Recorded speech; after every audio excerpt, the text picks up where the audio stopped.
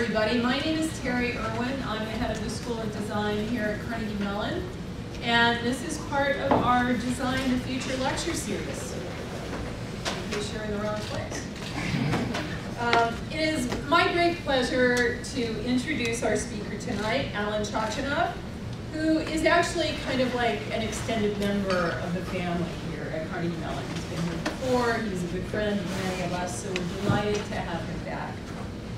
Allan is the chair of the multidisciplinary Products of Design graduate program at the School of Visual Arts in New York City, and a partner of Core77, the design network serving a global community of designers and design enthusiasts that's been going since 1995.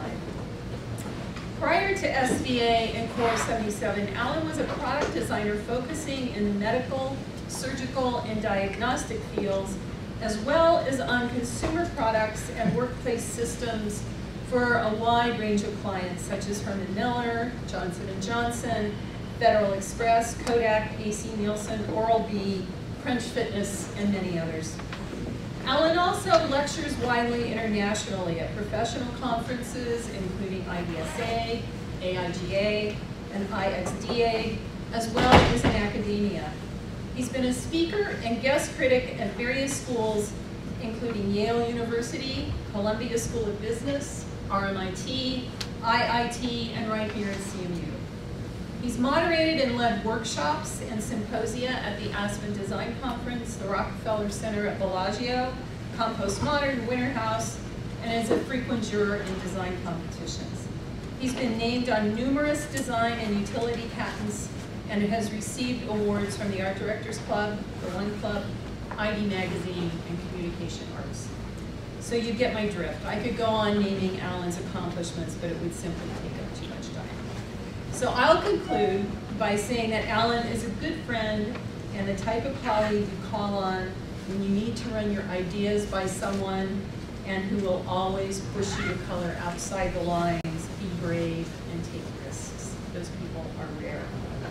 And we're all likely to leave here tonight thinking a little bit differently than we did when we walked in the door. Now, would you please join me in welcoming Allan Chochinov?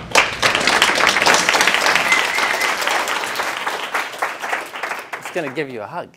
What happens if I need Wi-Fi? I'm all worried. Yeah.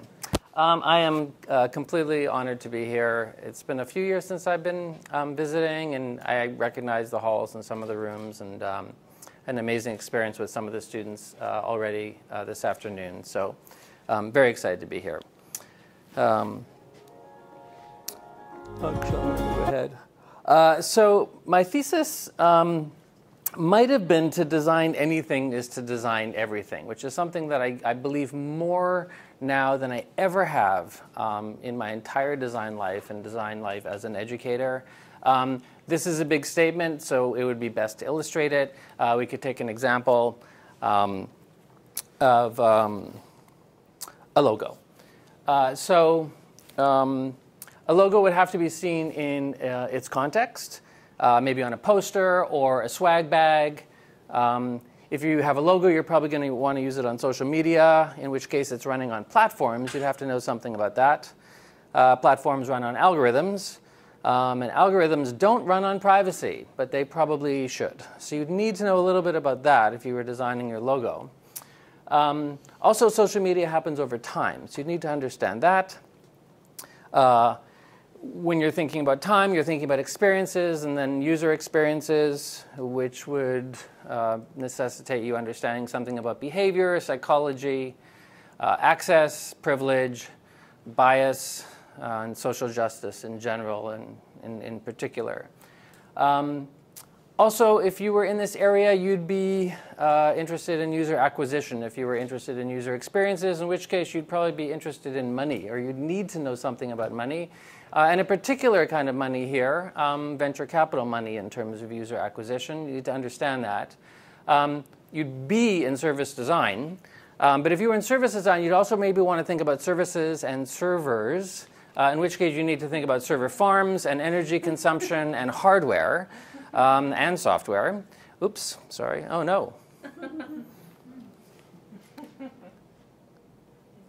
Server farms, energy consumption, hardware and software. I don't know how lucky I was to stop right there. And then you'd be deep into smart objects, in which case you'd also be thinking about IoT and Arduino, which we love, and sensors.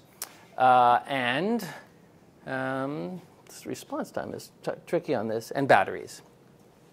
And at some point, you'd need a hardware strategy. Because you need a hardware strategy, because everybody needs a fucking hardware strategy. So if somebody asked you, like, do you like my logo? You could say, I love your logo, but what's your hardware strategy? And you would probably be like right on there. Like that would be the logical question.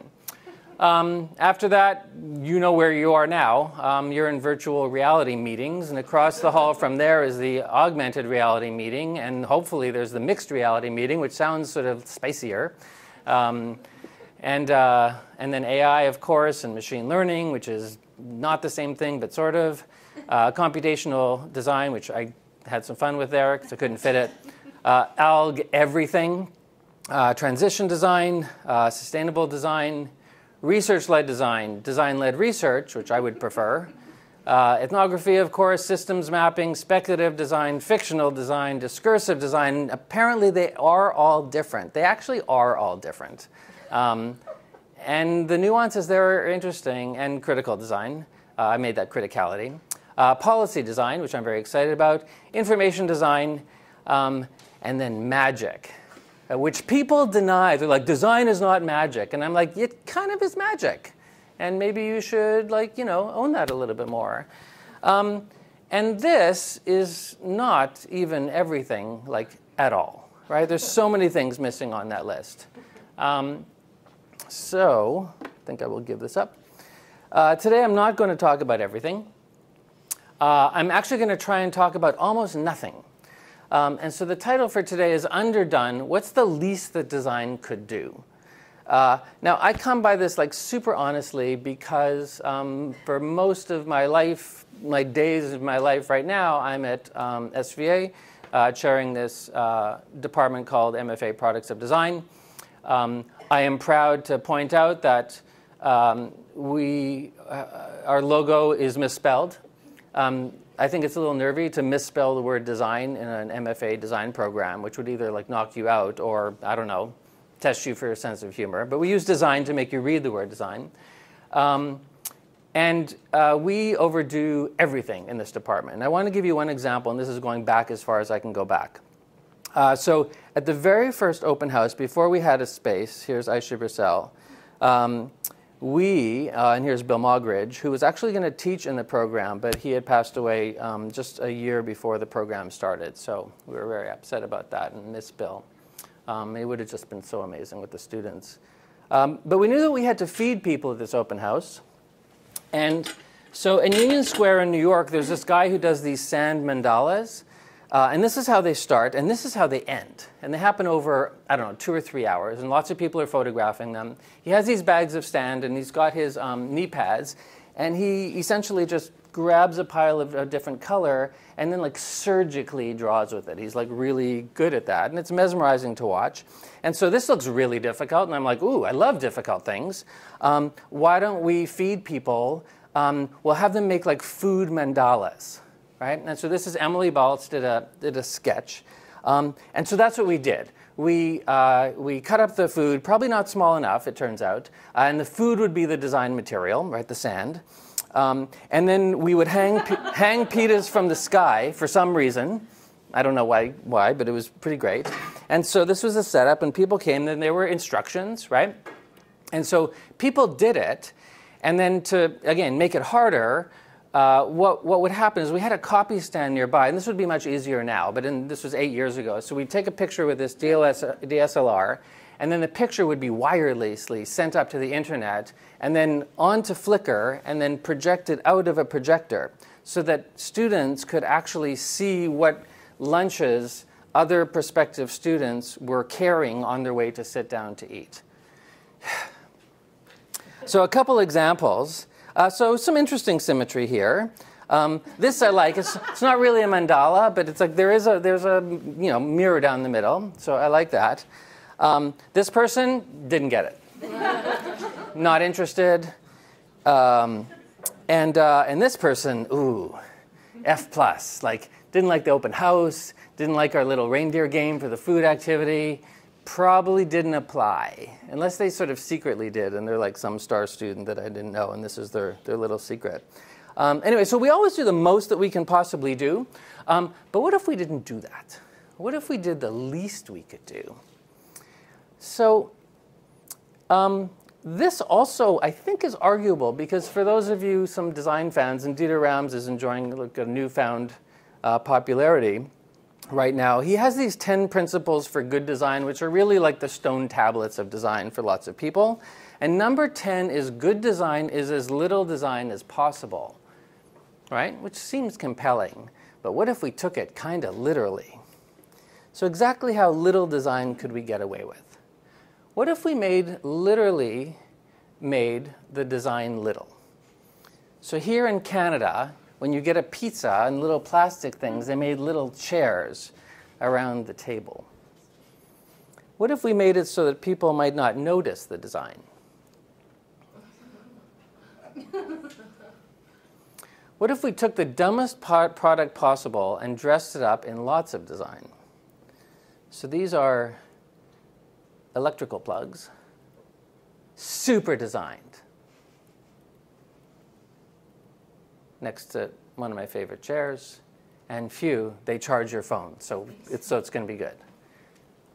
What if we trick people by hiding the design? Okay, so how many people have Google Maps running on their phone right now? Okay, and how many people have Google Maps running on the phone right now, but they don't know that it's running on their phone right now? Yeah, the rest of us. I don't have a car, proudly, in New York. But lots of you do, and you probably hear this like a lot of the time. Oops, it's supposed to be audio here. Well, you can all do it. 1, 2, 3. There's a 20-minute delay up ahead. Okay. And then you're sad, right? But then, and this really needs to win the design award of human history, you are still on the fastest route. It's too brilliant. Like, how did they do that? And every time you're like, yes, I win. And you're like in this traffic jam. Does anyone know somebody who did this at Google? CMU people know people.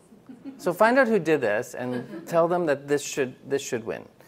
And so that hidden design is there to make you feel good. But what if the hidden design were there to make you feel bad? So here's the weather, a favorite topic of dads everywhere, for some possible reason. Anyone's dad obsessed with weather in the room? Oh, all right. So here's the high temperature, right? But then there's the feels like. Okay, so they made that up, right? That's made up. And they're getting pretty brazen about it, because here, they don't even list the actual temperature on this map. It just feels like, because that's going to be hotter and more alarming and make you feel, I don't know, worse. What if we added lots of colors to make it feel even hotter? Also a feels like map. And then what if we trademarked it, right? So real feel with a registered trademark. What if we hypnotized people using design that didn't actually exist? Does anybody know this Instagram account? Oh, say goodbye to the rest of your life.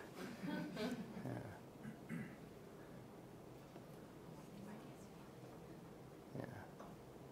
And I think I have one more. I do.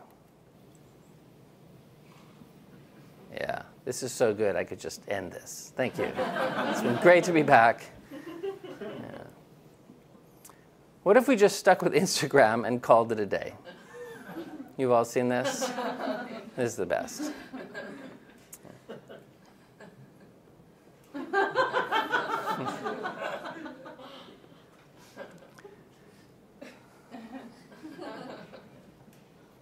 All right. Finally, what if we pretty much just gave up? So this is a recent ad campaign in the New York City subway for Spotify. Like, for real. Like, this is not photoshopped. That is the actual ad campaign. Lots of vinyl. So apparently they're purple now. Are they even? It's for prints. It was for prints. Ah, okay. Well, now maybe I kind of love this. All right, take this out of the thing. We'll fix it in post. We'll edit this out. What if we finally admitted that everything we design isn't as good as the box it comes in? I had not seen this. This is so great. From Amazon, race car. Place box on floor, carefully placed driver in box, engine noises. I actually think that this writing is like part of the best thing of this, but for sure true. What if we confused people about design so much that they didn't even know what to apply the principle of the least design to? So this is one of our recent grads, Will Crum, on his Facebook, and I asked him if I could show this. 2 years ago, I was accepted to this program, self-actualization, that's good, sharing the fruit of last year's labor with his thesis, which is a really great thesis, a link to his website. And then at the end, he says, P.S., as you might have guessed, the next step is the job hunt. Then he puts, if you know anyone looking to hire an interaction designer, a design strategist, or some other type of designer that you don't totally understand, let me know. Which I just love that so much. So I laughed out loud and said, I need to show this in an upcoming talk, please. So I want to look at a bunch of examples about how little design might actually be necessary. And I want to start with my favorite thing ever, which I had read about in Doug Rushkoff's book, Present Shock, which I cannot recommend enough still. And this is Stuart Brand's idea where you would add a 0 before the year. And I think I had that in my title slide. So this would be year 02018. Sorry, I keep bumping into things. And that this would it would reframe the amount of time. So rather than thinking that you were living in a 10,000 or a 9,000 year period, you would actually be part of a 99,000 year period, and that you would think differently about it. And I just thought that this was so brilliant. Talk about like doing something with like nothing. I mean, it's literally a 0, right? And I was lucky enough to be giving a talk at the New York Times for their entire design team. I think there were like 50 people in those days, in a week or two. And I thought, they have a date on that. And I've got some Photoshop skills. So I just added a little 0 there. Right? And I actually get the paper. We get the paper in our home every day and still read it. Add a little 0 there. And so I was on the phone with Liz Danzico, who I'm sure many of you know, a CMU alum, and told her about this idea. And I said, I'm really excited about this. I'm also a little nervous. I don't know if you go into like the New York Times design department and like mess with their homepage exactly. But I'm going for it. And she says, this is great, but you need to show it in context. And I said, what do you mean? And she said, you have to show it on the articles. And it's like, she's so brilliant. I was just like, of course. So I was reading the New York Times in those days, I still sort of do, on Flipboard when I'm not at home. And so I added it to a few articles that I found. This is back in 2014. So Climate Panel, this is great for now. It's probably great for always. Climate Panel sees global warming impacts on all continents, worse to come. And so when you look at this date, you can think like, wow, like in only 2,000 years, and I know that that's, it's a reason why it's a relatively arbitrary number, but they had already figured this out. Optimistically. Pessimistically, it's just like it took them 2,014 years to figure this out. But that 0 really changes it. Changes it for me, anyway. Neil Armstrong, first man on the moon, dies at 82. Like, they were already on the moon in 2,000 years. So some of this seemed actually, it was different. The things that I thought were going to be optimistic seemed pessimistic to me, and vice versa. I'm not going to show you the whole set. I did love this one, though. So people are always fighting about whether butter is bad for you or good for you or bad for you. But in 2014, butter's back. Butter's good for you. So they had figured that out. Recently, I guess 3 weeks ago, I published an article that I'd been working on for a while, the actual material I'd been working on, about not having meetings. And I gave it this unbelievable link-baity title, change everything you hate about meetings with this one single word. And somebody actually criticized the title. I'm like, it was with a wink. It was fun to write that title. And so we have this thing in our department. I made a poster, really the first year of the program, and I have some pictures of it over the years, that says no prototype, no meeting. And the idea is that graduate students talk a lot and they think a lot, and they have meetings to decide to agree on I don't know what. They don't really make a lot of stuff because making stuff is risky, and graduate students are old enough to know that decisions have consequences, and they don't want to make the wrong decisions. Feel familiar? So they read another book or have another meeting. And so, I parse this out in the article, but essentially, if the agenda of a meeting is what should we do, walk out of that meeting. And you all have my full permission to do this. Your price to enter the meeting is to bring something to the meeting. And it can be anything. It can be like a 2x2 competitive analysis. It can be a piece of research that you don't agree with. It could be a list of things you don't want to do, frankly. But it has to be something. And then I would also just add for you as a bonus track, if you're having that meeting with yourself, like what should I do? For sure get out of that meeting and just like do anything, make anything. Anyway, so this really stuck, and it was really exciting, and it was even a hashtag on some of the students' posts. And so we were having a staff meeting, not that I said that word, and I was saying, what if we actually didn't use the word meeting? Like, could we outlaw the word meeting in this department? Because students still are talking. Could we redesign that word? And so Alicia Wessler, our director of operations and an amazing visual artist, I linked to her site in the article, said, well, what about review? And I'm like, that's it. And she goes, no, let's talk about it. And I said, no, you nailed it. It's in the word. If you had a review at 3 o'clock today versus a meeting at 3 o'clock, you'd kind of look like an idiot showing up empty-handed to something called a review. It's in the word, right? So I went back to my computer, and I downloaded an autocorrect Chrome extension, and I made it autocorrect one thing. So whenever I type meeting, it changes it into the word review. And then I went further, and I went into my iOS and did a keyboard auto whatever, and I'll show you how to do it. So that I can't type meeting in any software. So the Google Chrome is really good because for Gmail. So I lived with that for 7 months, and I thought, I should probably write this up, like it's time. So I wrote up this thing about no prototype, no meeting, and then I was talking to a faculty. Let me see, do I have a screenshot? Bill Cromie said, oh, I could write that extension, because I don't want you to download a Google extension and then have to do work. I want you to click on one thing and download the no meeting Chrome extension that does one thing and changes one word. So he wrote it, and he wrote a Slack bot, which is really devious, because if you're the administrator on a Slack channel and you install no meeting, everyone has it, right? So imagine how many times the word meeting is being typed in Slack on planet Earth now. I don't know, 400,000? So help spread the word. When you type meeting into Slack, the Slack bot pops up and it says, hey, I noticed that you just typed the word meeting.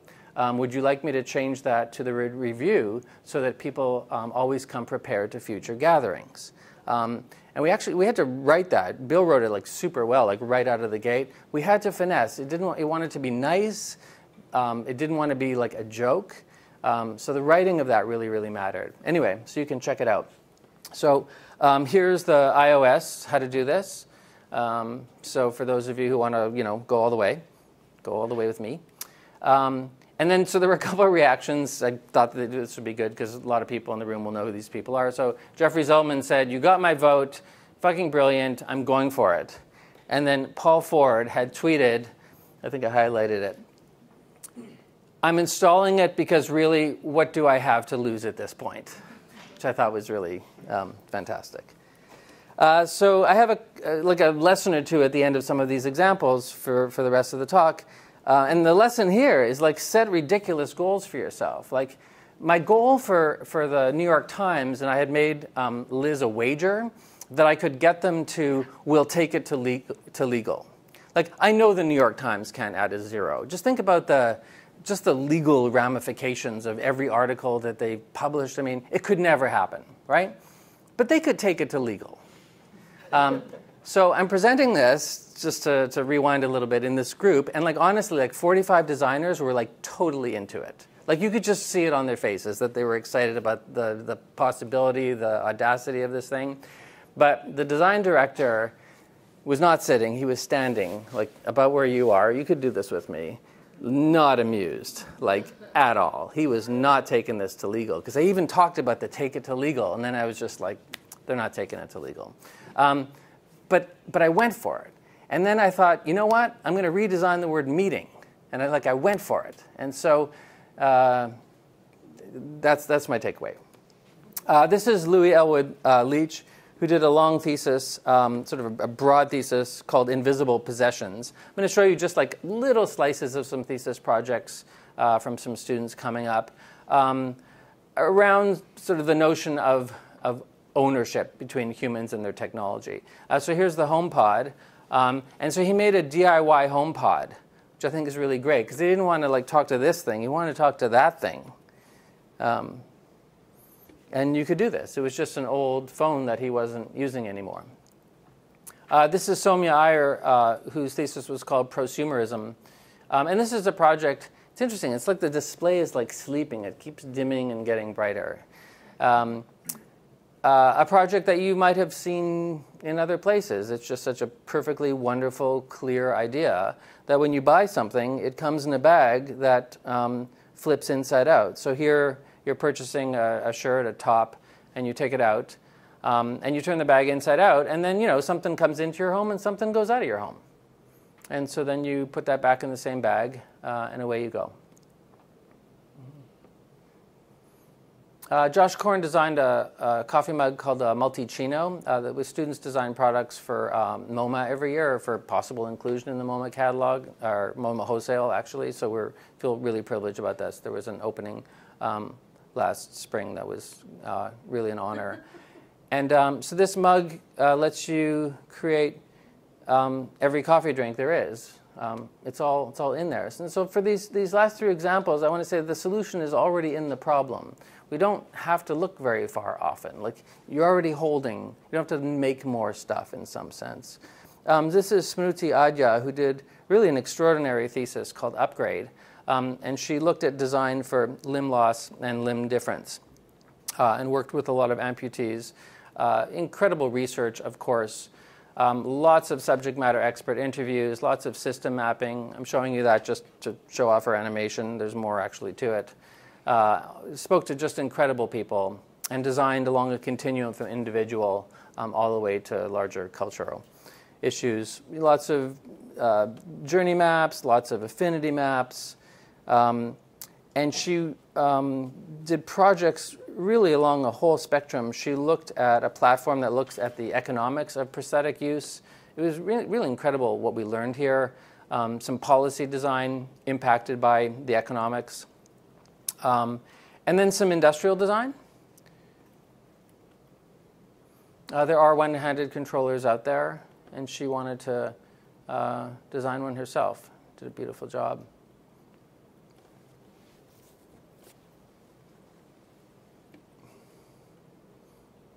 So there's the 3D model. Here's the hot computer rendering. I think she has a video, if it works.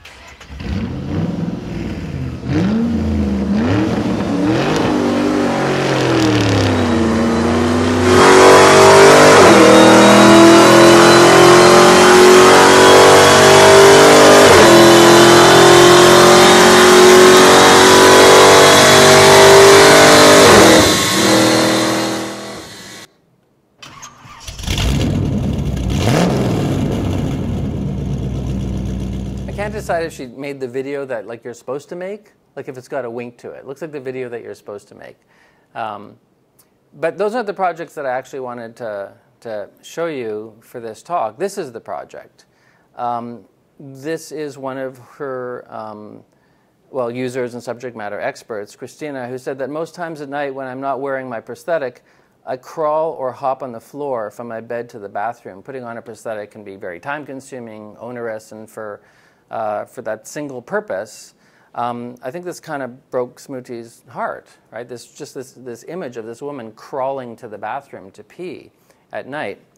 And so I think in 1 week, Smruti came up with Swift. So it's analogous to a pair of slippers.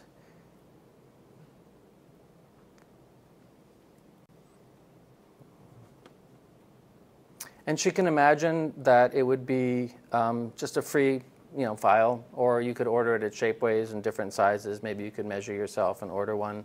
Or perhaps, sorry, I think there's missing a slide, or perhaps at Amazon. The lesson here for me is like so many of the projects, so many of our thesis projects in particular, really turn on one sentence. And you hope that sentence comes in October of a year-long thesis, and sometimes it comes in March. But it happens, and you have to be listening to it. It's remarkable. I could actually put together a talk of the one sentence and how everything changed in a thesis project. This is Tawny Pantig, This Great Violence. This may actually be the most powerful piece of design I've ever seen from a student. And the thing is, I didn't even realize how unbelievable this was when she presented it, because there were so many projects coming every week. So she did a project on the Black male American experience, and she is a female Asian Canadian woman. And so right out of the gate, there were all sorts of really interesting questions about appropriateness and design research, and so many of her projects were just unbelievable. I'm just going to show you one which had to do with stop and frisk, which I'm sure you're all familiar with. And she wanted to try and put a dent in stop and frisk, and so she renamed her initiative Stop the Frisk. And what she did, it's quite simple. So this is the receipt that you get when you're stopped and frisked in New York. And you can see some of the fields, right? And what she did is she redesigned this receipt, right? And cynically, but typically, how it's often filled out, right? But the trick is there's two of these, right? So she redesigned it, and there's two. You get one as the person who was frisked, and the other one goes back to the station house, right? And at the station house, they are stacked. Yeah. So this has to be the most brilliant piece of data viz ever. No pixels, no computation, no intelligence at all. Paper and ink. Anybody can make this. Policy, lots of policy meetings, but really incredible. This is a brand new project called Netflix Reveal that was led by Andrew Schlesinger as part of a project that we did with Omidyar Network over the summer. It was a 4-week partnered project, very intense, on the theme of interdependence. So for those of you who think you have very slippery themes, try doing a project on interdependence. So the students came up with 14 design interventions, initiatives, products, services, platforms. They're all, you can find them all on the website. But this is Netflix Reveal. See what you're missing. So this is really about making visible the people, or the backgrounds or the ethnicities of people who make our media products. And it was really surfaced by some research that the students did with this group, Getting Out, Staying Out, of prison, talking about Trump and folks from Yemen who were running all of these corner stores in the neighborhood where these guys lived. And there was this day when all the stores were closed. And it just became very clear that this targeted a certain people, and that all the stores were closed was the way to see that targeting. And so Netflix Reveal, essentially, you would load up Netflix, and you would get a pop-up saying, in this instance, February 16th is Day Without Immigrants. In support of this movement, programming that includes cast and production from countries targeted for strict immigration or banning will not be available. And to get more information, and here they are. They're not available. The actress is from Mexico. The writer is from El Salvador. The lead actor is from Pakistan. And how far do you want to go? FX director from Iraq, animator, mic holder from Chad. Right? when you're on Netflix and you want to learn a little bit more about a show, this is what you get currently. So the designer added this world map with dots from the countries of where the contributors are from. Okay, so this is a map with dots. There's like not a lot of design here, right? But the point that it's making, in my opinion, is extraordinary. So it's taking something away. Oh, sorry, I should say, this is totally doable. There are Chrome extensions that let you filter your Netflix queue in all sorts of ways. So I think the MVP, the minimum viable product here, would be a Chrome plugin. And then I guess you take it to Netflix, like you take it to legal, because we know that that works. And you're like, well, Netflix would never do this. And I'm like, are you sure? Like, maybe it's time for Netflix to do this. Like, what has to happen before Netflix can't not do this? Like, at what point do we need to be at where they actually couldn't not do it, right? But they'd need to see it fully fleshed out like that. And that's really the power of design, that the artifacts are so convincing, they look so real, going back to an earlier point, that you can actually have a meeting about them. Now you can have a meeting. Right? There's no talking, hey, what if Netflix, like, you know, you couldn't see programs that were made by foreigners? Just like, oh, I don't know, I mean, that could never happen. And then you'd be on to the next idea that could never happen, right? So making these things just so, of such high fidelity, and yet they didn't take too much, right? This stuff was banged out along with 13 other initiatives in 4 weeks. And really the first, 10 days or 2 weeks was learning about interdependence and trying to figure out what buckets that could be subdivided into. Sorry. This is brand new, a week old. This is Stuart Gershman, who I grew up with in Winnipeg. And the initiative is called Buddy Check for Jesse. So Stuart lost his son Jesse to suicide 3 or 4 years ago, and just launched this initiative around supporting mental health. And it's absolutely ingenious. So this is for coaches who teach hockey, who coach hockey in Canada, but it can happen anywhere. Green is the color of mental health. And the idea is that next week, players, kids, boys, will, I don't know how much you know about, well, you know about hockey. Look where I am, right? So you tape your hockey stick. So instead of using black tape, you're using green tape, right? And in fact, Stuart got green tape like donated by Canadian Tire and a whole bunch of other retailers. And then coaches can download these really support materials, because you're like, well, talking about mental health is nuanced at the very least. It's hard. And we've got hockey coaches who aren't professionals in this area. And yet the big win is that you're talking to a bunch of boys, in this case. I'm sure there are girls as well. About mental health, a topic that in some sense you would never talk about, right? So for me, the design material here is permission, right? The green tape gives permission to at least hear a few points about that you are seen, you are recognized. It's like really beautifully written too. I think that this is just doing so much with so little, right? The key to all these last few projects that I'm showing you, though, is to be conspicuous, right? And so I think one of Dieter Rams' other laws is that design should go away. The best design is invisible. Can anyone look that up on their phone? There's a law. So I don't know anymore. Maybe not. Maybe not on planet Earth right now. Maybe it's like emergency time on planet Earth, and your designs need to be really conspicuous. And that you use that as a tool for, behavior change, ultimately, right? Education, enlightenment, sensitivity, empathy, behavior change. I think that's the order that's supposed to happen. This is Maya Soltani, who did an app, mocked up an app, also for the interdependence, called ++-. It's really, really great, yeah. A dating social app that matches users with people who almost agree with them. All right, so the rationale is at this point, you are not going to go out with someone who disagrees with you on pivotal issues, right?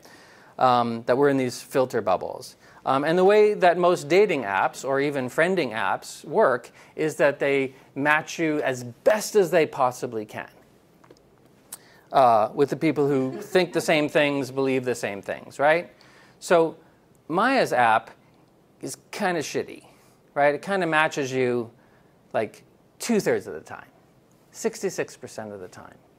And the idea is that if you were going to get to someone who like mostly agreed with you, that maybe you could get to a point in your, if you go for a coffee or a drink or lunch or whatever it is, where when you came around to the areas that you didn't agree on, maybe you would have built enough trust or at least see a human across from you that it wouldn't be, yeah, I'd never talk to somebody like that. I would never be friends with somebody like that who believed that. So Maya did a mock-up here. So you pick a side. So here she was saying, she's very overt, right? Democrat, dogs, God, those are, one or the other. And, so you have something to fight about. So I had a disagreement with Maya. I think she'd be fine with me, saying it, that I think that this could be like sneakier. And I know that it could be sneakier because our students did a project using the Cambridge Analytica data sets this past spring. And they are amazing. Whatever you think about them being sold and manipulated, the way that you can correlate people, sort of their fundamental, not sort of, their fundamental beliefs of whether they would, click on like Captain Crunch or Cheerios is astounding. And we tested lots of it, and it was like frighteningly accurate.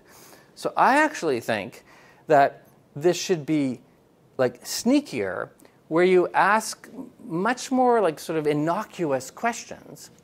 And that when you go to this lunch, you don't know that this person is a Democrat or Republican, or that, or their feelings around abortion, or really any hot button issue. Maybe you just sort of find it out. And again, the argument would be you find it out late enough where it's not going to like stop you, where you actually could meet someone who doesn't fully agree with you, which I think is really ingenious. And you could totally do this. She had great icons for like friend or romance. I love those. Opposites attract, but just the right amount. Or hanging out with someone who doesn't agree with you 33% of the time. That sounds like a lot of fun, actually. So we use Live Surface for these mock-ups, which you should definitely use. It's an amazing Adobe Illustrator plugin. But you can't download it now because you'll be on the Wi-Fi. So after. So the lesson here, like, don't finish the job. Like, maybe your solution shouldn't be like a solution. It should be, well, an invitation. I'll leave it at that. This is Minako Tamura, who did a project called Switch. So her thesis, again, so many projects to share with you. I'm picking one. I'm trying to show you like how little design can actually potentially move the needle here. So I assume you're all familiar with code switching. We all code switch. We are different. I mean, particularly like when we're with our parents, we turn into our children. That would be like a very safe one to talk to you about. Along ethnic and racial lines, this gets very, very complex, right? That you may want to act more American in the business world to like get ahead, but that when you're with your ethnic family, that you are code switching, right? And so Minako, this was like the perfect project for her because she really has had a struggle keeping her Japanese ethnicity being in America. And so a lot of her thesis was about this. And so this is like the app that she did. Our students, like, they all do products, they all do apps, they all do services, they all do platforms, they all do experiences, etc. So when we finally met about this, I remember saying, like, Minako, you have to have it both ways. Like, you are not going to solve this because there are times when you want to code switch and there are times when you really don't. So you need an app that's actually going to not stop you and not start you. It has to do both, which is actually graphically represented here really nicely. So catch me when I code switch so I can stop and be more of my ethnic self, and train me to code switch so I can sound more relevant. And again, the word relevant is like a choice for her. You can put in lots of words there. All right, so let's take a look at some moving interfaces. Good? Good. And it alerts you. You just broke your personal record. You've kept your accent at work for 2 hours. Keep up the good work. Lots of happy emojis. And then you just switched back to your accent with a very sad. Is that a sad cat emoji? What is that called? Yeah, I don't know. It's got a dashboard, some statistics. Okay, but then it gets really interesting here, right? Because Alexa's listening, right? How many people have Alexa at home and think that it's not listening, like your phones aren't tracking your location? All right, so here's the two scenarios. Hello, Monaco. You switched 28 times in the last hour. What is going on? You hear that? And then... I have searched my archives. You switched back to your accent in your office today. We already talked about this. And I like the fact that Alexa's like getting a little bit of a toot, you know, which I think is going to happen because, you know, you've read these articles about how we're training our kids to, like, you know, order Alexa around. Did I completely mess up the whole, we're okay on the broadcast? So I think it's only reasonable that Alexa is going to take on a kind of personality, and people are going to design those, and you'll be able to, like, in some sense, choose them as kinds of services or tonalities to the service.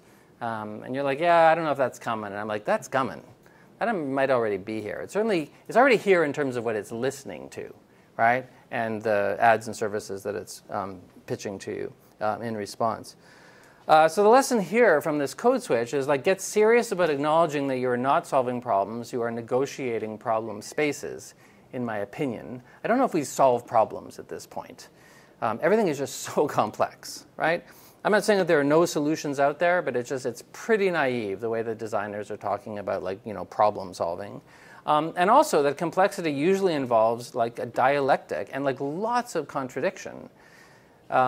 This was not simple for Monaco, and I don't think anything worth your time working on is simple for you. Anything worth working on is going to get hard. That's how you know it's worth working on. But the getting hard is not because you couldn't solve the problem. It's because I think maybe the way you were framing it and this idea that you have all of these ingredients in this very complex equation and you need to, like, move them around and a little less of this and a little more of this and this has to go over here and these stakeholders aren't even at the table. All of those kinds of things, like, that's what design is made of. I think it's what design was always made of. But certainly now, like, that's what design needs to be made of. Andrew Schlesinger did a project on raising feminine boys. It's really an amazing thesis. I'm going to show you, I think, 2 projects. This was his thesis, Gentle Men. It's a really beautiful title. He did a whole bunch of things. I think I'm showing you reimagining these Boy Scout patches. Again, just such a slice. Like, you should watch the whole thing. But what's interesting is he puts them on a continuum. And this is another thing that I'll throw in, just it's off topic. But when you are proposing work that is a little bit dangerous or controversial or is asking people to really, like, go out on a limb with you, put it on a continuum. Make it easy for them in the beginning and let them see how far it can go, as opposed to just dropping them into a place. I think this is a really, really useful tool. Also, it's great for your design rigor, that you can imagine any kind of design intervention or problem space at many different stops down the road. Don't just say, I'm going to do this, and then everyone's just like, yeah, people won't do that, or nobody will buy that, or you won't get that funded, right? Do all of these and that one. These will get better, by the way. And when you can ladder somebody up, they might just go for that one. So just beside. So one of his projects, Baby Gym, was how can we help dads bond with their newborns? And there's a lot of precedent around new moms exercising with their babies, right? There's, like, baby yoga, and there's, like, jogging strollers. And he's like, well, what if we did something like that for men? We're really going to need sound here.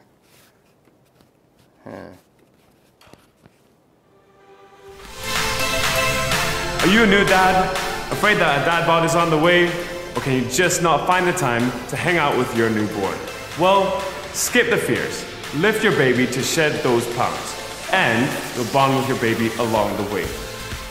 just clip your infant into the patent-pending baby gym workout frame to start lifting. You can exercise alone. Squats, bench press, and you wouldn't shoulder kiss press. the baby. You know the kiss drill. the baby on the way Or down. if you'd like, you can easily work out with your partner. Baby gym has been designed for versatility. You add the muscle, she tones down, everybody wins.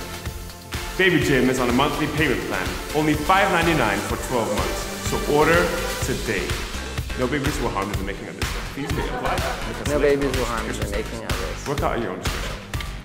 I really love that piece.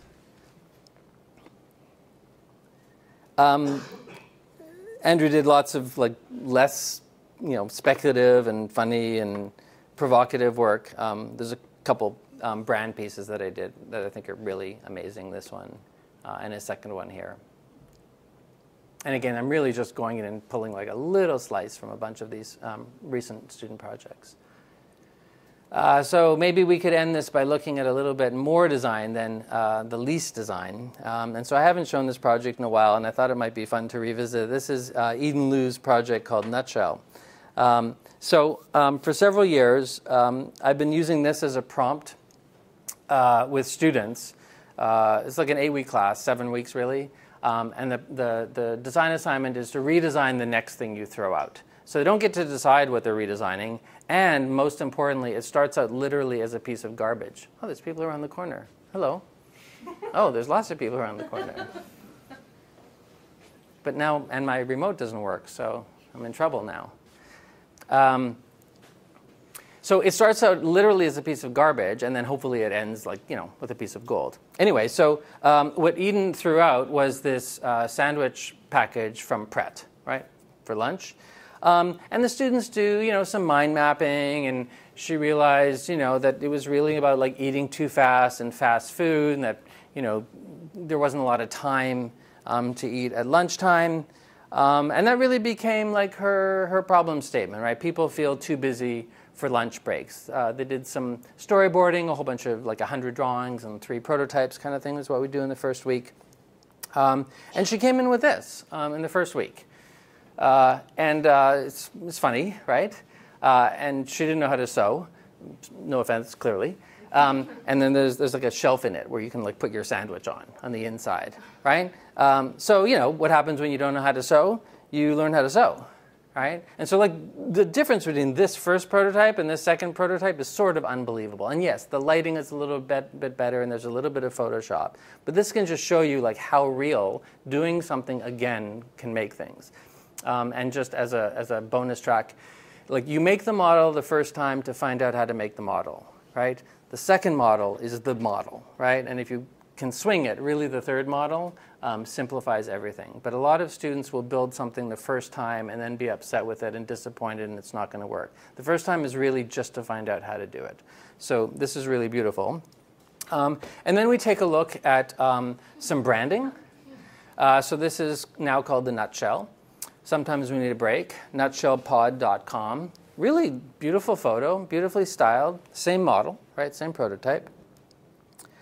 And then I asked the students to do fake partnerships with real companies. And I'm going to get to the point when the Container Store lawyers call me. But first, so Contain Yourself is really brilliant. And this is Natsuki, and you can see now the front of this model has these orange ties, and all of a sudden, like, this is looking like really, really good, right? Beautiful saturation in the back, looks very real.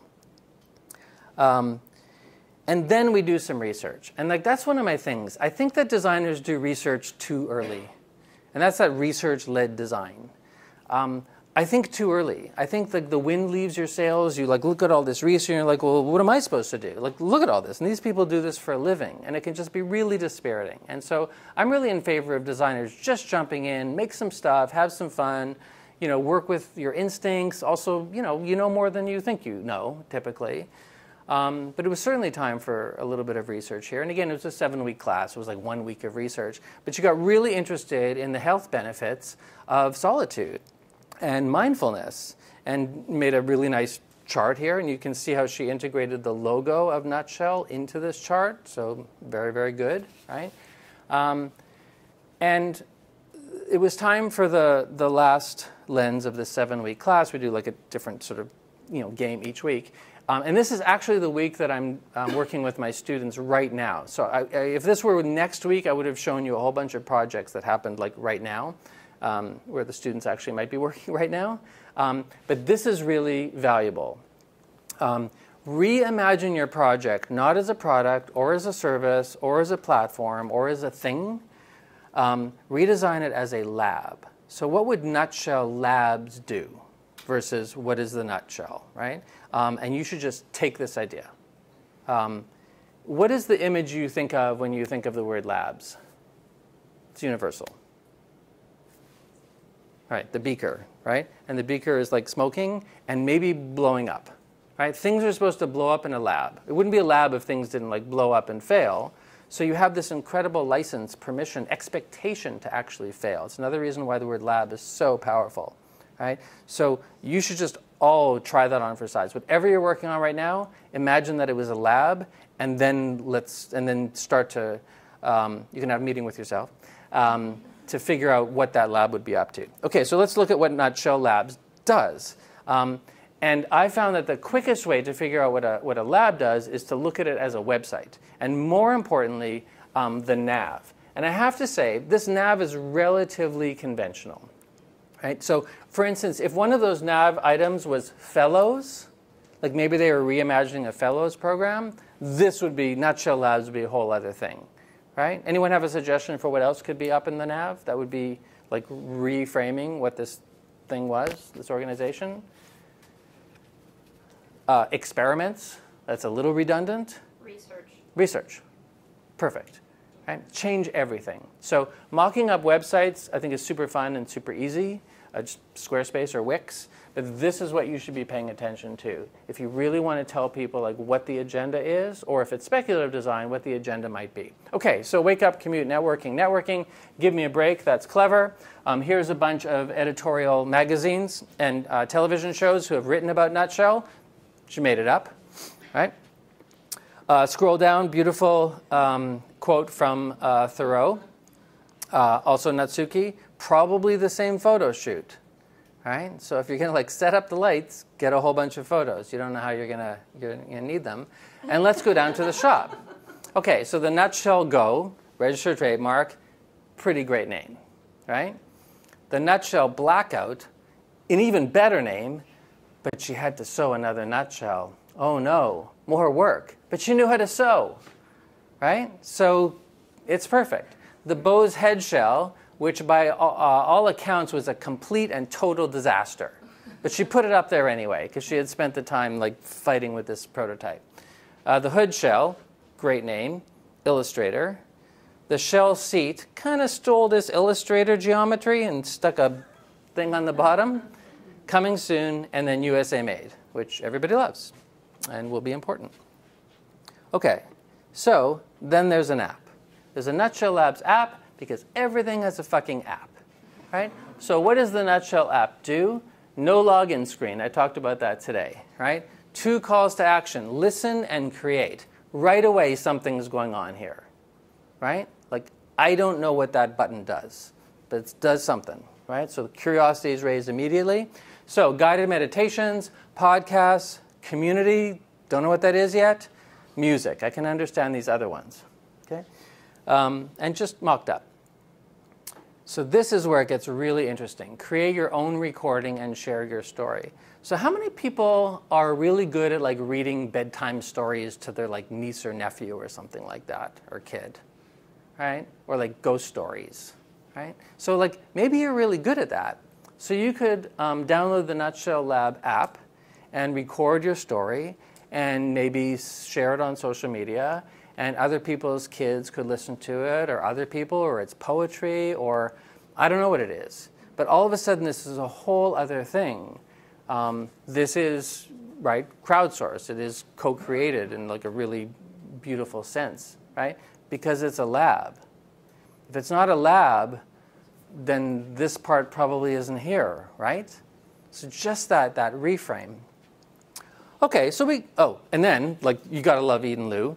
She mocks up the fake Instagram page, although she probably just posted these pictures on Instagram. But look at this. Nutshelling. Now it's a verb. Right? Where's Terry? I think she's nutshelling. You know? Hashtag nutshelling. OK, so we're very excited about this. And we publish it on the department blog pretty quick. And it goes nuts. Right? Nuts to the tune of 335,000 views in like 20 hours on BuzzFeed, right? And it's published everywhere. And Eden Liu is on week 7 of her 2-year graduate program, and clearly she needs to drop out of school and make nutshells, right? And she's like literally like up for 72 hours. She's like doing radio interviews. We're doing like media training, you know, radio interviews in like Hungary at 3 a.m. And you know, the students are aware of what's going on, but something very weird is going on. And then I get the call from the Container Store, and he's like, you know, hey, Alan. I'm like, hey. And he goes, you got to take it down. And I'm like, I know. You can't really take things down on the internet. But I said, I know. We'll take it down. It was already everywhere. And he says, the other thing is you have to make your change contain yourself. We own that too. And I'm like, what? Because it was so perfect for this. He goes, do you want me to send you the trademark paperwork? And I said, sure, like that would be a great like teachable moment. He was like super nice about the whole thing. And then I realized contain yourself is actually on their bags, right? So nobody knows what to do, right? Clearly the world wants nutshells, because the reason why he's calling is because people are going into the Container Store and asking for the nutshell, right? They don't read design blogs, right? People are wanting this thing. And so the staff is just like, we don't have any more, right? And so they take their phone, they're like, here it is. Or like, if like we don't make that, it's just like, yes, you do. And they're not going to say, well, that's really a piece of fictional design or speculative design, or really what's known as critical design, and it's design fiction. It's not really a prototype. So she doesn't know what to do. And this is a dilemma, I think, for everybody. So I said, well, like, Eden, like, is the thing any good? Because we hadn't done any testing. That wasn't like part of the course. And she goes, well, it's kind of hot in there. Like, it wasn't any good, right? And I think I wanted to stop with that one. Yeah. Okay. All right. I want to take just a second just for some sales. So we have an open house coming up super soon. And we do this fun thing called the Open House Design Challenge, if you know people who are interested in graduate school, where we will help fly them in, pay for airfare to get them to New York. They don't have to like apply the program or anything. And then we're doing like 3 design challenges each year. And it's just like 1 drawing and 2 paragraphs. It's not like a design competition. It's really an idea competition. Now I can go to this side of the room, because I know you're interested there. So if Nike and Slack launched a new initiative together, what would it be? You can call it out if you already like have one, if you know the answer. Design a piece of luggage for people who are afraid of flying, and sketch an app to increase political activism. Anyway, so if you know of somebody who, in some sense, like ought to be in design, who's really looking for impact, and we don't require design backgrounds in the program, you could send them this, and it could be a fun thing, and they can come see the place and hang out with some of the students. Anyway, thank you so much. Good.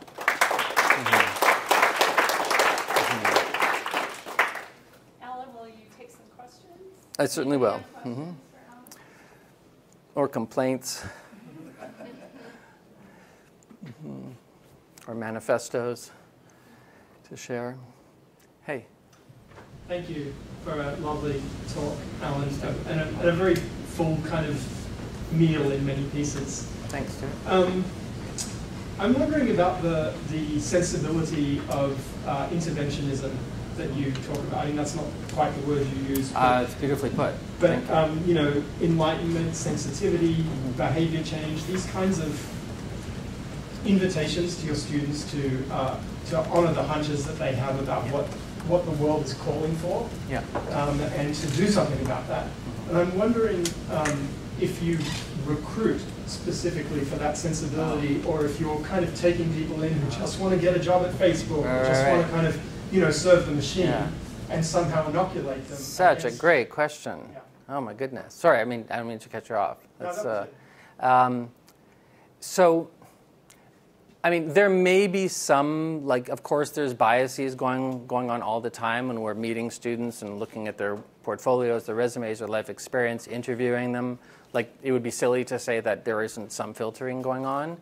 But I think the answer is no, we don't filter for that. We are looking for, like, exceptional people. And I don't mean the word exceptional like the word, like, excellence. Like exceptions. Like, just people who are different, who, like, have something to say. They don't know how to say it. They don't have the tools for design, or they have design degrees, and the degrees that they have they understand that there are skills and you know, capacities, competencies that they don't have, that they understand that they need to have to do the kind of work that they want to do. But to your question of, do they have a point of view or an agenda, right? And so the answer is, I think that we're trying to do a really good job in surfacing that out of anybody. We literally have a course called Point of View. Rob Walker teaches it. It's funny, actually, because I contacted him. I said, you know, hey, so SVA had approached me about creating a new master's program, and I'm just putting together some sort of speculative, you know, list of courses. And I thought that it would be really interesting to have a course called Point of View. And he's like, what's that? And I said, I don't know. That's why I'm calling you. He's like, well, what would you want me to teach? And I said, I just have a feeling that point of view might be the most important thing at all.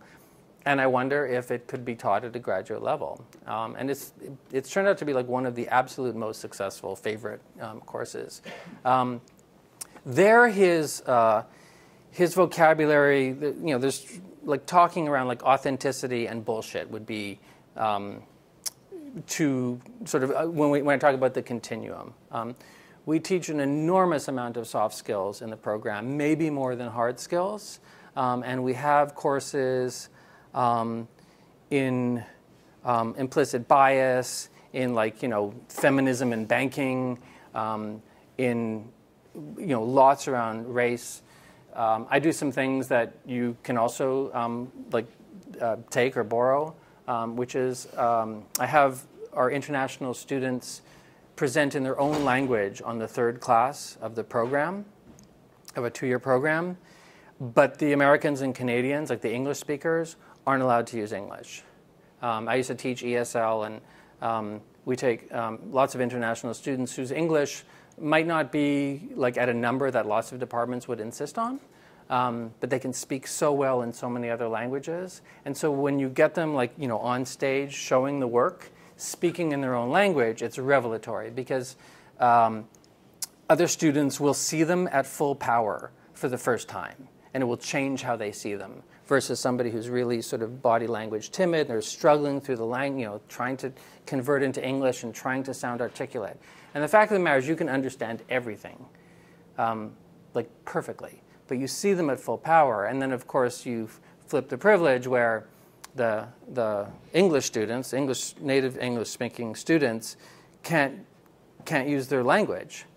And so some of them do, like, you know, bad high school Spanish, or sign language, or emoji. We've had mime, but they really, really struggle. And so the mechanics of the actual language of, like, I'm able to, like, put on a big show and talk versus show, I think is well established. But to your point, the cultural nuances that come through are just, they're so complex, I can't even comment on it. There's so many other things happening in that room. It is, like, remarkable. And then this year, for the first time, I kind of upped the ante, where the week after that, you were allowed to present in English, or, you know, everyone present in English, but the critique had to happen in your own language. And there was an amazing exchange between several of the Chinese students, where when one of the women was presenting a piece of work, and somebody, like, asked a question that I guess was funny, and the whole room just, like, erupted, right? And there was this amazing exchange between 4 or 5 of the Chinese students, right? And, like, they were clearly having a great time, and something brilliant clearly had just happened. And so after, I don't know, like 90 seconds, one of the students turns to me and she says, so do you want me to translate? And I said, no, actually. I feel really shitty that I couldn't understand what was going on and that something clearly marvelous happened in the class and that I didn't have access to it.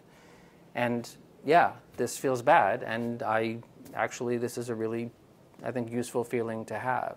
So we try and put in just a lot of not just talking and learning and reading, but trying to like live an experience that's going to, and I know that this is really like overshooting.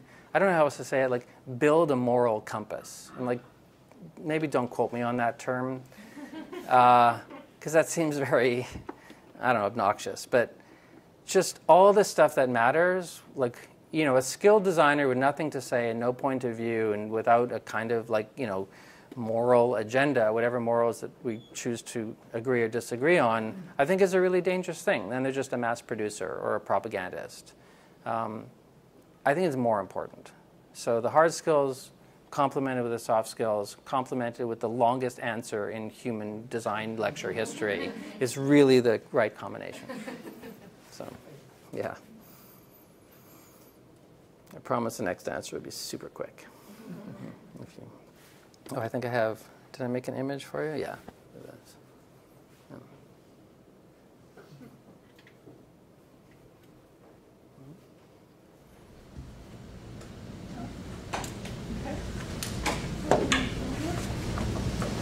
Nobody has any more questions? So, Allan, I loved your presentation. My question for you is, what do the students find most challenging of the briefs that you give them or the situations that you create? Also, such a good question. Not the skills. I have to say, it's been a while, but like this semester, this first year group that I'm teaching, I don't even assign them homework anymore. Like after the 2 or 3 weeks, I'm just like, I literally said, your homework is to bring in awesome stuff every week that's awesome. Bye. You know, and then there'd be like a couple of things like do a fake press release, or 1 week they just wanted to learn a new skill. So the students who had never mocked up an app, like just learned Adobe XD in like 1 week. 3D modeling takes a little bit more than 1 week, it turns out, but that student actually got pretty far on 3D modeling, on Rhino. So it's not the hard stuff, I think, that they worry about. You know, they are in their heads, for sure. As much light of it that I make about graduate students, it's just, they're playing for keeps. They've chosen to come back to school. It's really expensive. The time commitment is enormous. And they don't want to make mistakes. They don't want to waste their time. So I think that there is a lot of like pre-calculation on, listen, what I'm looking at is going to be 7 hours. Is it the right move? And I don't actually think I don't think you can train that out of people. That's just, you know, human nature, and they're trying to, you know, sort of minimize risk, I think. Do they worry about other things? I mean, they for sure worry about jobs, I mean, which is also normal. We do really well there. Our students like get great jobs, and they're generalists for sure. And each one of them will have a specialist, like a specialty, or a couple. But, you know, it's pretty entrenched in the department that you need to be able, it's back to my first slide, like you need to be conversant on really, like no joke, every single one of these things. You need to know how VCs talk, right? And that they're interested in 2 things, like time and money. And that they could be selling shoes in another age. They're selling money right now. Or bets, and largely software, apps, or platforms. But you need to meet VCs and to really understand. You have to understand like supply chain and like life cycle analysis or assessment. You need to have coded Arduino and understood like what the privacy ramifications are of building smart objects. And I think some of them might worry that they're not, when someone says, what kind of designer are you? Or I don't know what kind of designer you are, that scares them. And I have a flippant answer, which is like, well, then you don't get to hire them. You know, it's easy to say. But I think that that is a genuine concern, that they're so broad that nobody will be able to like sort of put them in a box, which again is, I don't think that that's a good thing. So sometimes I find myself saying, I know you're worrying about your first job, but like, you know, I'm worrying about your next job. It's very much like a leadership program in that regard, at a time when maybe they're not seeing themselves quite there, because especially the ones without design degrees are still trying to just get up to speed where they feel competent with their, you know, their hands. Do you see this kind of practice in thinking at an undergrad level? And like, if so, kind of where? If not, like why? How? You know, it's an important question because you have so much time in undergraduate. You know, typically there is a kind of foundation year. Is there a foundation year here? But then when you get into specialties, they still really are, you know, for industrial design, it's a lot of like, you know, trends like automotive or furniture or like soft goods. And those are really, really exciting areas. And you have the time to specialize. So you really do end up being like this amazing person who can render sneakers and backpacks and all of these incredible soft goods with, you know, great design, high fidelity, like super skills. But some of these larger questions, I think, often aren't asked in undergraduate. I mean, I think it's really changing. I think every design school is like really starting to understand the power that design, you know, can have. I mean, I really do believe like almost nobody understands what design is or what it can do. And I think most designers don't understand what they're capable of, because they're defining it, and this is going off on a rant, but they're defining it as being in the service of industry. That design, I mean, literally people say designers are in the service of industry. And that phrase makes me sick. It really does. Like, you know, industry, like designers need to be setting the agenda, not serving industry who like wants to sell stuff. But that's not really taught. I don't know if you teach it. It's not really fortified in a designer, particularly a young designer. But I choose to believe more and more. You know, I talk to a lot of educators, and everyone's pretty on the same page about, you know, that this is a force for good, and it needs to be wielded like very strategically and sort of more broadly. But I do believe that you can't play unless you can speak people's languages. There's so much specialization in the world because everything is so complex. And I'm actually very pro-jargon. I think that jargon is great, and that's the way that you can understand a subculture, is how they talk. But because everything is so siloed and so narrow and so specialized, and the jargons are so dense and deep, that people literally can't talk to each other. They literally don't use the same words to communicate what their practice is about, and maybe most importantly, what their metrics of success are and why. And so I see designers as this connective tissue between all of these different, you know, verticals, these specialties, and designers as translators who can see that, in some sense, many people are on the same team. They just can't, don't, and won't talk to each other. But they can't play if they can't talk to each of these stakeholders. This is what I'm so convinced of, that they can't be effective. And that's why they have to learn all of these different things in order to have these fluencies, or at least to be conversant in so many of these areas where they connect people, different stakeholders, who think that they have conflicting agendas, but may not. Using design can actually make this beautiful equation between multiple stakeholders with often you know, seemingly conflicting agendas, which may not be true at all. You know, like there's a huge like bright side to this.